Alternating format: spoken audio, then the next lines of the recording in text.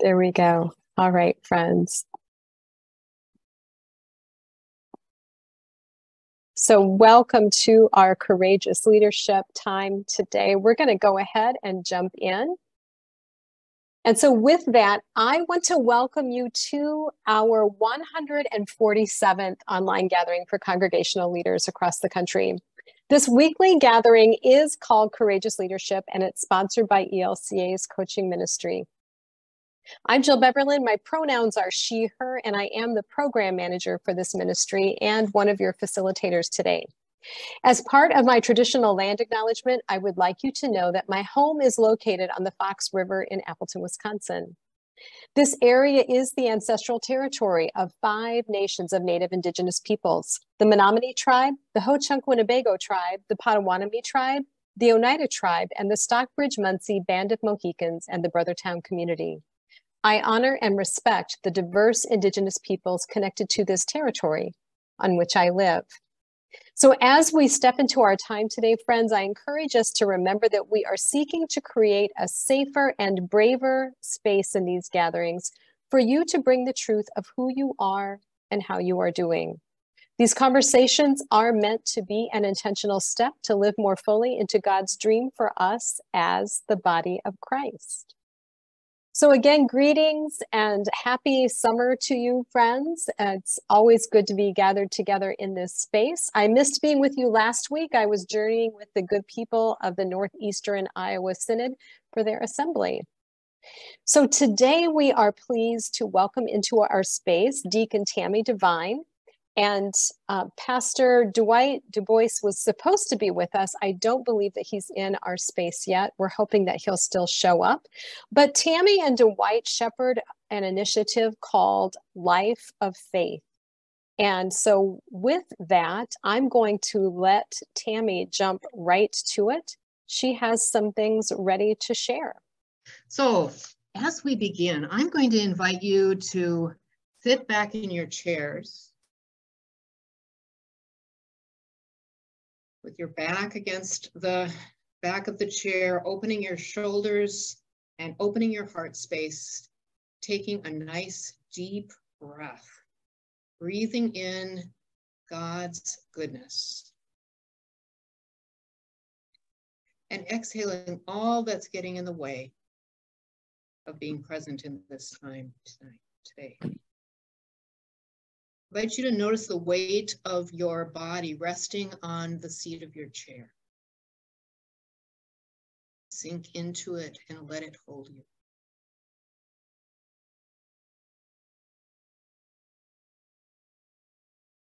Notice the rise and fall of your breath. Placing your hand on your abdomen, just notice the sensation of inhale and exhale, the gift of breath.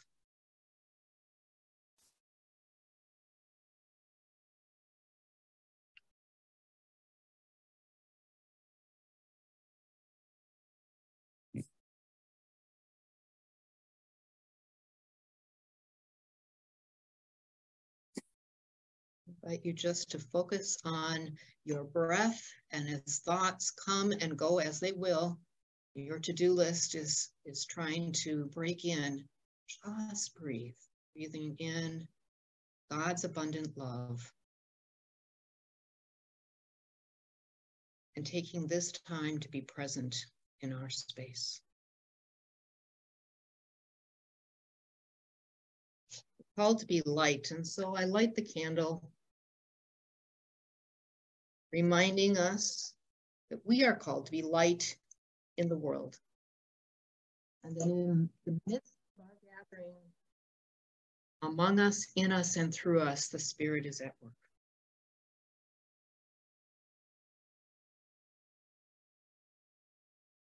I invite you to listen to these words written by Joyce Rupp. To God who sings through us.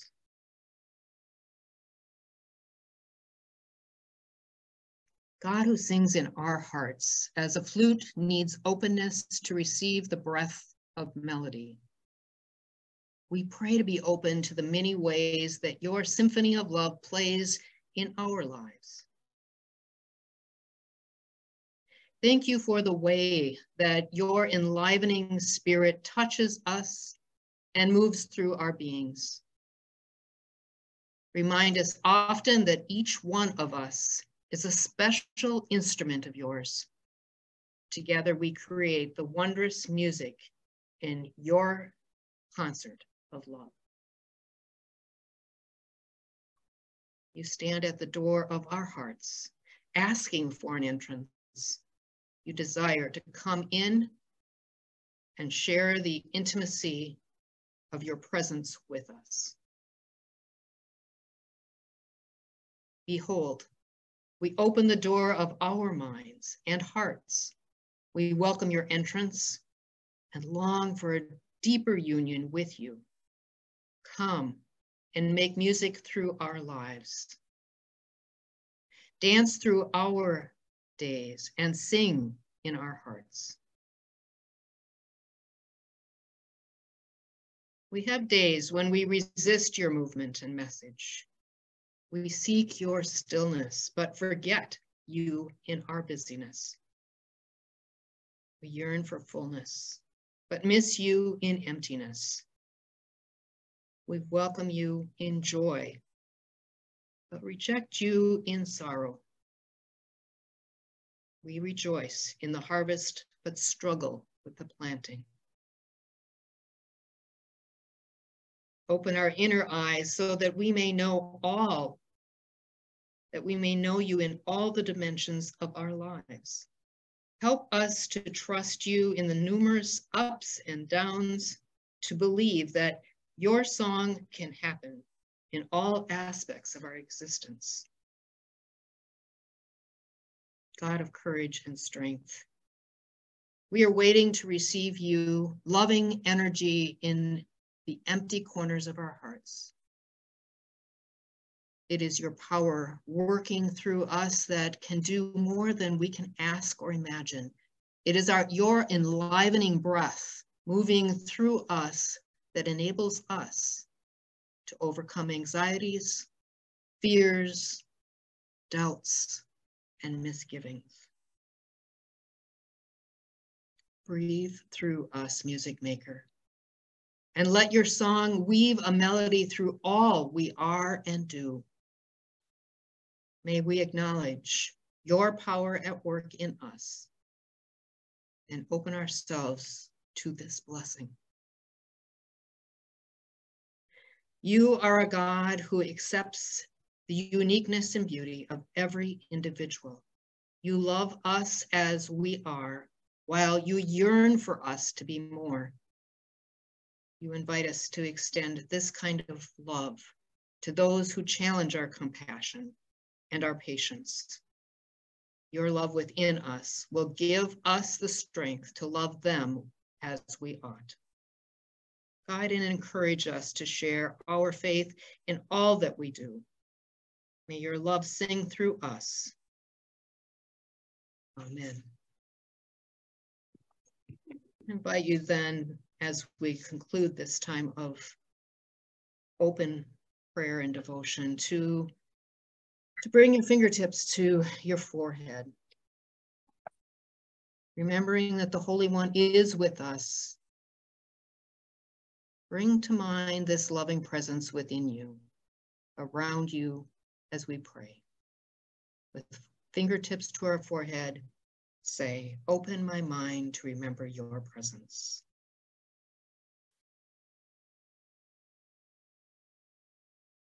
With fingertips to mouth, open my mouth to speak your wisdom.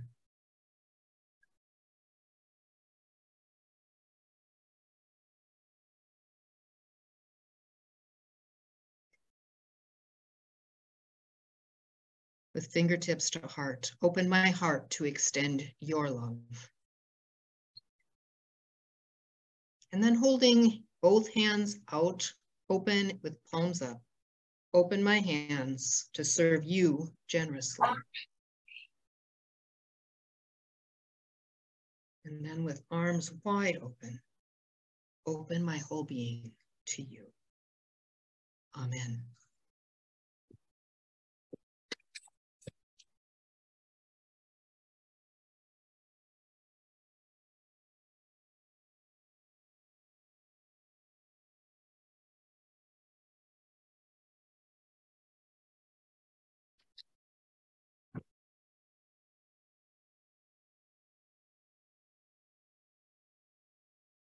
So I still don't see our guest speaker who had a whole presentation prepared for you, and I know put some good energy and time into sharing it. So I'm hitting like big time, which is, I'm not an improv person. I wish I was. But that being the case, it is what it is. Life of Faith is an initiative that really takes a look at the pillars of our faith, particularly vocation. In the Reformation, we seem to have forgotten some of what Luther had hoped that we would be able to embrace as God's people, that all of our life is an opportunity for us to share our faith, to share our love, that it doesn't just happen in the God box, and that the God box is not just responsible for the ways in which we serve, but that all of us, through the waters of baptism, living out the 5 promises of our baptism, invites us that in every aspect of our life, as mother, as niece, as father, as farmer, as janitor, anything that you can imagine, every aspect, everywhere we go, the invitation is for us to share God's love. And so the opportunity is to recognize that we are not only a gathered church, but we are also a scattered church. And I think that the concept of the life of faith is this opportunity to recognize that the message, think about how many more people could receive the message of God's love if every single one of us saw it as an opportunity in our daily lives to share the good news. Not necessarily proselytizing that, you know, God is love, you got to do this, you got to do that. No, simply by being the presence of God, by being that love, by being kind and compassionate and caring, and following Christ's example of reaching out to those who are maybe not ever going to be present in our congregation. And we don't have to talk about Jesus. We have to just send the message of love. What does it mean to care for that person? So the opportunity with Life of Faith is really to re-engage what it means, what vocation means, and to really take a look at how the church in some ways has gotten in the way of that, because we have kind of professionalized the ministry in a way that it's not the baptized work to do. It's the people we pay to do the work. And that becomes somewhat of an obstacle for us in this process because we haven't necessarily equipped or commissioned God's people in a way that they feel ready to do that work. And so the Life of Faith is that opportunity to look at how do we equip, how do we support, how do we send that message and re-engage vocation from that lens, and recognize what are some of the obstacles that we as church may have gotten kind of snagged by, words that might get in the way, like ministry. So we think about just ministry, and ministry seems to be in the God box, right? We don't oftentimes think about ministry as being the neighbor to one another, of preparing, of feeding the pigs, so that they might be able to share of themselves for us to have nourishment and food. So the call for vocation is this opportunity to see all of the gifts that God has given us, the gift of family, the gift of work, the gift of play, as an opportunity for us to share our faith. This past weekend, Dwight and I were in Southwest Texas Synod, where we launched a Life of Faith initiative. I know that wasn't the intent to share about that, but I found it really exciting to think about some of the things that were shared. One was thinking about how is our worship equipping God's people for daily life? When we think about confession and forgiveness, a part of our daily, our Sunday morning liturgy, oftentimes we do it and we think about it for ourselves, but we don't think about it as a tool that we can carry into our daily life. So as you think about it, how is it that practice can help us when we have struggles within relationships, at work or at home? What are some of the ways in which the entire liturgy supports our daily life? And that, I think, we have some work to do in that. I know that in seminary, it came up and I remember it, but then I kind of forgot it. And I'm thinking that there's some folks who probably were never in seminary, and there were some congregations that never taught that. So I think there's a great opportunity for us to equip God's people so that we come to our congregations to be supported and fed and nourished so we can go back out. And think about the number of disciples that we are multiplying in that process when we open the door and we invite that message to be shared in all of life. That was pretty good, Tammy, for a person who's not impromptu. Thank you. Thank you. I know that there are some videos, and I don't know if any of those are up. There's a one about the council meeting. Do you see that one, Jill? Is it the introductory one? Well, we could do the introductory one. Is it a 2-minute or pretty short one? It's 17 minutes. Oh, that's too long. Okay. There's one that has little figures, and it's got a Zoom meeting, and it's got a council meeting, church council meeting. Sure. You see that one? Hang on 1 second. Okay. An animated? Yes, that's the council meeting. Okay. All right, kids, hang on 1 second.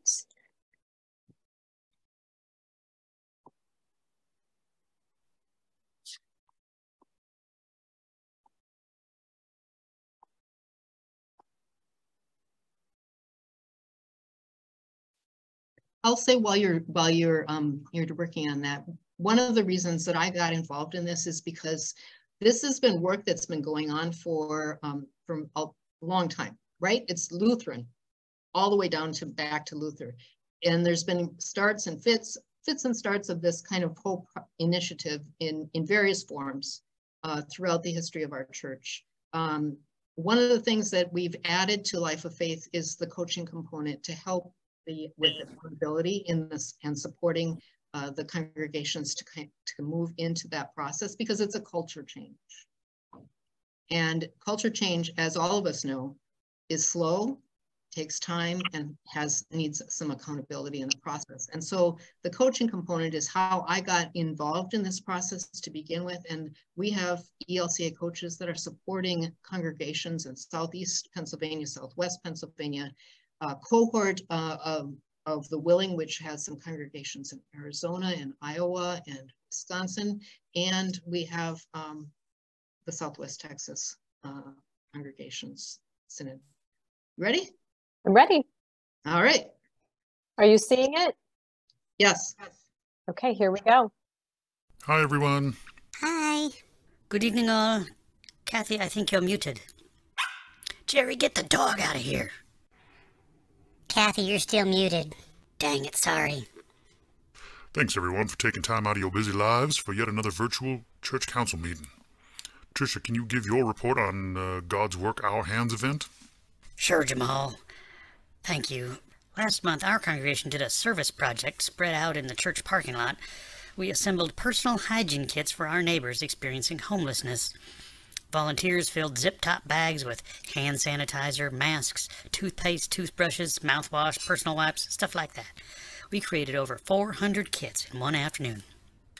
Thank you, Patricia. Great work. Feels good to be doing good, especially in these tough times. Okay, Ben, maybe you can give an update on the food shelf. Gladly. With the interior of the church building off limits to anyone but staff for the time being, we wanted to make sure that neighbors using the food shelf can still access the food they need. So you know how the west entrance has a kind of vestibule in between the outer doors and the inner glass doors? Well, just this week we replaced those inner doors with lockable doors, and then moved the food shelf into the vestibule between the doors. So now we can leave the outer doors unlocked, and people can come get food. Thanks, Ben. Great creative solution to keep that important ministry going. Okay, let's see. Next is Beverly's budget report. Jamal, can I jump in here for a second? It's kind of related. Sure, go ahead, Hyunjin. I'm sure you've all heard about the devastating fire earlier today that destroyed an apartment building and a grocery store behind it, just over in Kathy's neighborhood. Well, as you can imagine, there's now a bunch of displaced people who need our help, particularly water, food, blankets, clothes, stuff like that. My family felt called to help out, so shortly before this meeting, we grabbed a whole bunch of groceries and clothes and things and dropped them off at the Methodist church just down the block from the fire. They're gathering volunteers to help distribute supplies and find shelter for folks. I encourage you all to help out if you can. Thank you. Oh, wow. Thank you for lifting that up, Hyunjin. As soon as we're done, I'll make social media posts on the church's accounts and send out an email to the congregation. You're right. People do need to act quickly. Wow, what a tragedy. Good for you for helping out, Hyunjin. I do think we need to coordinate a response through the church, maybe as an extension of our food shelf program. We can have members drop off their donated supplies here, and we can bring them over in the church van. Thanks, Ben, but I don't think that's necessary. It's so simple to just buy or donate what you have and get it over there as quickly as you can. Time is of the essence. Yeah, but the church should be involved somehow. I mean, it's what we do as a Lutheran church. We serve our neighbors. So bring stuff to church and leave it in the vestibule, and I'll bring them over in the van. I'll also see if that church needs volunteers, and then I can create a sign-up genius so our members can register to help out. Ben, I see your point, but I think that will just slow things down. People can just respond as they're able. No need to involve the church directly. With all due respect, why are you guys fighting me on this? This is what we do as a church. How can we be doing God's work our hands to help our neighbors if we don't do it as a church? Kathy, you're still muted. Dang it, sorry. Look, I think I see the problem here. And Ben, it's not you and it's not your fault. It's all of us. Look, we all tend to live out our faith like this, focused on the church. We're so used to the congregation being the expression of our faith in the world that when the world needs something else, we don't know how to respond. We are absolutely called to serve the neighbor, but principally we're called as individuals in all the parts of our lives. Pardon me, Kathy, but can't we impact many more people when we work together? I mean, we just heard about the food shelf and hygiene kits. Oh yes, our food shelf is an amazing service, and those hygiene kits will be a great help. And so is Hyunjun's quick response. And so is Lois caring for her late husband. And so is Ben's humble service as an ethical business owner, and Jamal's graceful patience as a loving father and husband. It's like we think the only way that a church can respond to the needs of the neighbor is when we do it as a whole congregation. And that is not Lutheran, not at all. We are called to be in the world, each of us. Yet we've allowed ourselves to be shackled to this church building as the only place we think our faith and action really matters. Every part of your life is living out your faith, raising your kids, doing your job, paying your taxes, strengthening our communities, caring for your aging parents. It's all a calling. It's all holy. Wow. I think I get it, Kathy. You're reminding us that our congregation does great work helping people when we are gathered. But when we focus only on what we do together, we lose sight of the amazingly wide variety of ways that individually and as families, we love and serve people. We have opportunities to serve God by serving our neighbors and family day in and day out. Imagine the impact our congregation has when we think of it that way. Wow. Wow.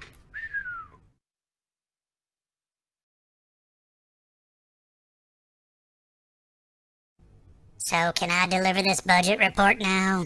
Really, Beverly? If the pandemic has taught us anything, it has taught us that we are still the church, God's called out people, even when we are not gathered together.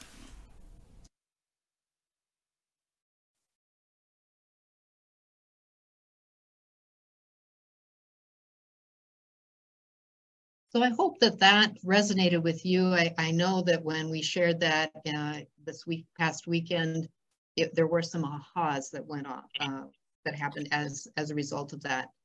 All of the talking that had happened and all of the examples that we had given, it so resonated as a church council meeting that they heard unique message there that was so important for them to embrace and for them to think about how that might take root in their particular context. So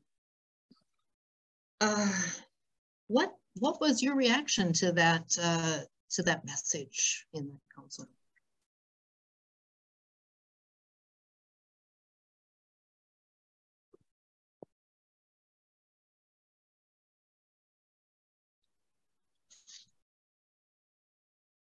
Here I am talking with mute on. Okay, I resemble that remark. The idea of just they knew each other well. And I always think it's wonderful because, you know, sometimes the focus of the church is to keep building and get more members and that whole thing. And what I really also know about small communities, small churches, is they know each other well. They know each other's strengths. They know each other's families. They know who's up to help out at something in the community. And so it's just a different vibe sometimes. But they both bring, you know, lots of opportunities. And I was just thinking about how wonderful it is when you really know people that you work with, like on a council, and you know each other's lives.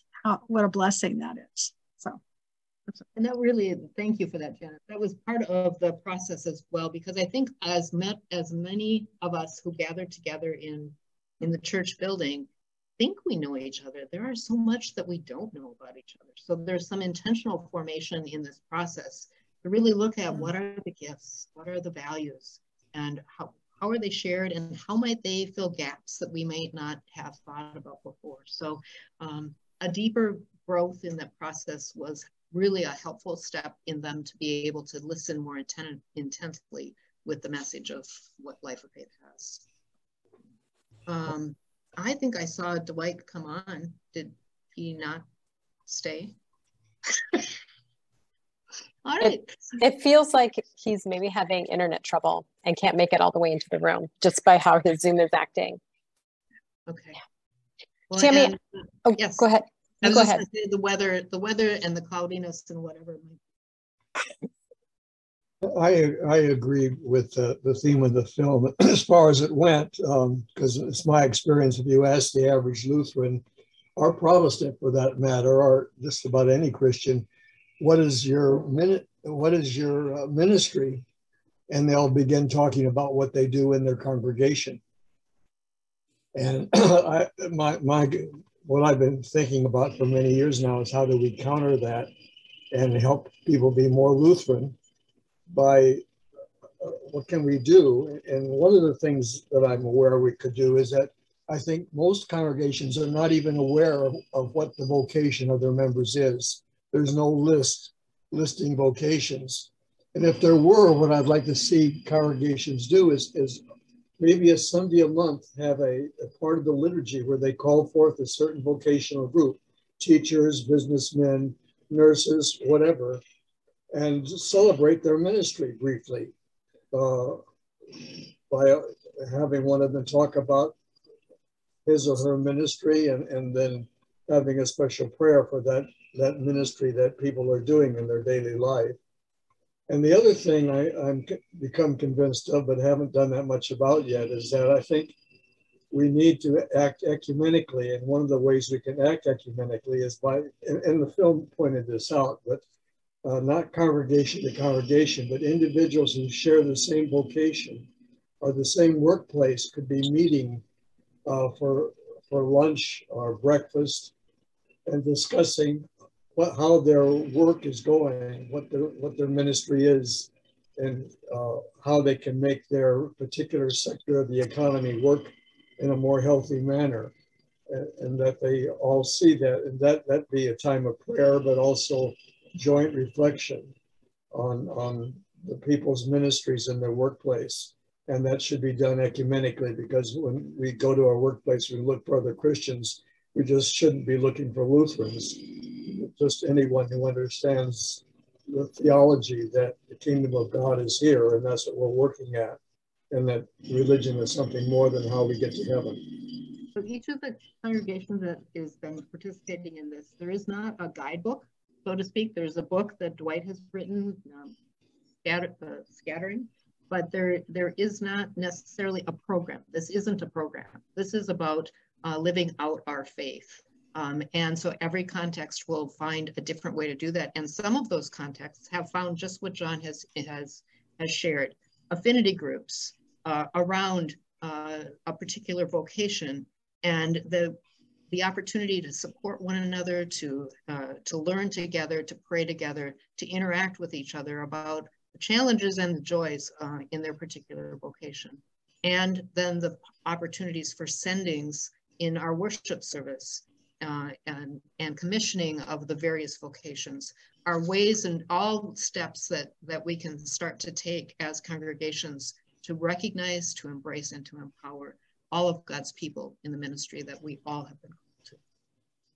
So with that, I think we can go into small groups. Is that true?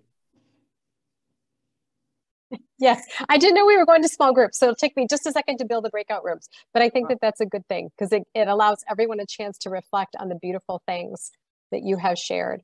So hang on one second, friends. So some of the questions, and we'll get those typed into the room, are, where do you find hope in this message? What are some of the obstacles that you see for helping God's people to live out their faith in daily life? And then our ongoing question that it's kind of the constant, what is your first faithful step in supporting discipleship in your midst? Okay, I'm ready to go if you are. I am. Friends, we'll come back a little before the hour, as we always do.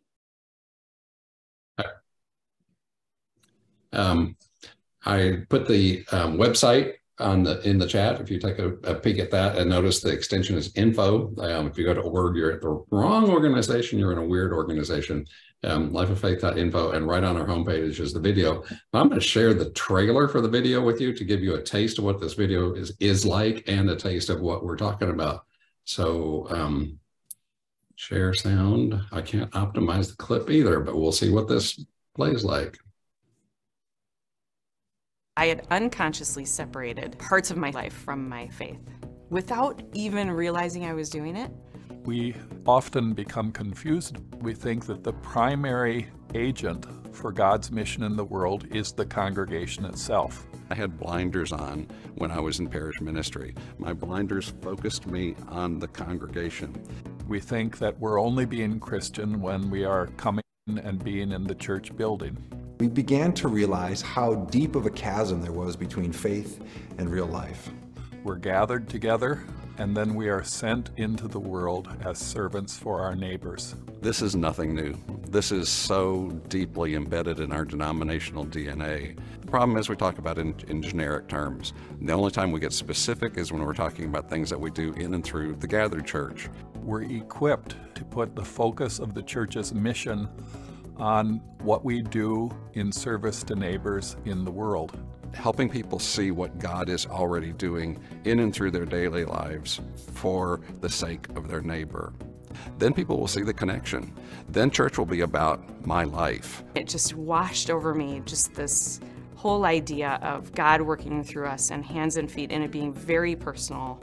I'm called to help people, and that comes in a variety of ways. I feel like my career is one of those ways.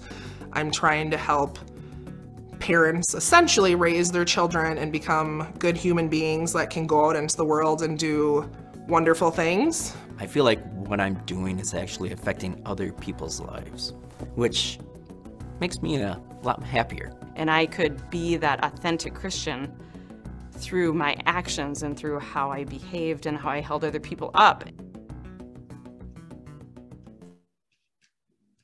That is the trailer. This video is so powerful that I had considered showing you the whole video as the majority of my presentation with you today. And then decided, no, I'd back off and do a normal presentation, because you can watch the video on your own, but that's on our homepage. And we will get the file to you, since you had the conversation, a file called What's Next? What can you do if you want to start working on this? Which way can you go? And this has a couple pages of helpful information in there for you. So I'll leave it at that. My screen sharing ability is messed up, so we'll just forget that I had another screen and just enter into this blessing as a way for us to close our time together. This is a poem called Sent. It was written by Steve Garnis-Holmes, and he has a blog called Unfolding Light, and this is one of his poems. He quotes Matthew 10, 7-8. Proclaim the good news. The kingdom of heaven has come near. Cure the sick, raise the dead, cleanse the lepers, cast out demons. Steve writes, you are given power and authority and sent, not to proselytize, not to enact Christian legislation, but to heal. In your workplace, in your community, in your family, how can you possibly do this?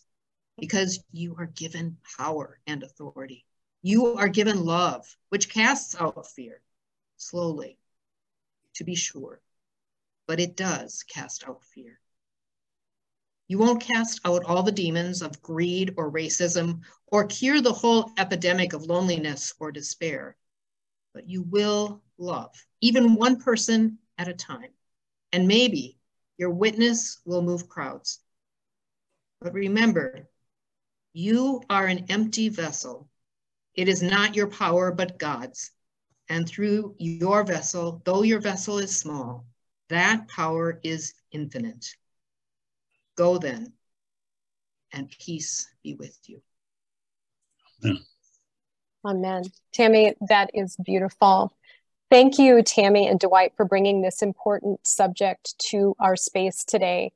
I am, like I said, just back from another Synod Assembly. And friends, one of the consistent themes that I have heard as I have traveled as a church-wide representative to Synod Assemblies this season is the lament of, we thought we would have more children. We thought we would have younger families, and this deep-seated fear of we will die if we don't have this. And I was sharing with Tammy at the beginning, before you all arrived, that I've really tried to honor the fear that people are naming, and at the same time invite them to set that aside and instead focus on just what Tammy was naming. The fact that the kingdom of God has come near in each of us. To not discount the call that is right here, right now, within each of us and within each congregation. And how would things be different today if we truly believed that and behaved as if that were true? That today, because you woke up, your eyes opened, breath came into your lungs, there is something very specific that God has called you to do, that God has gifted you to do.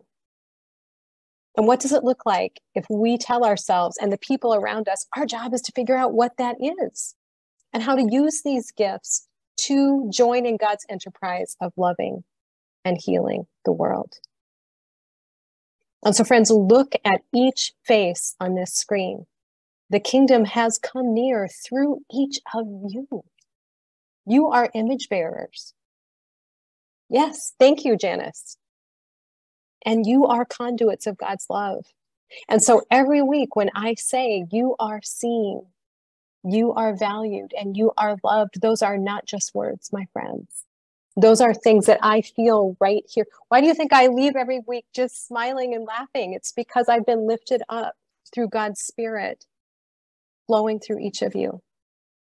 So thank you, friends. Thank you for what you do in this space, for what you do in your congregations, for what you do in your communities, in your households, in the world.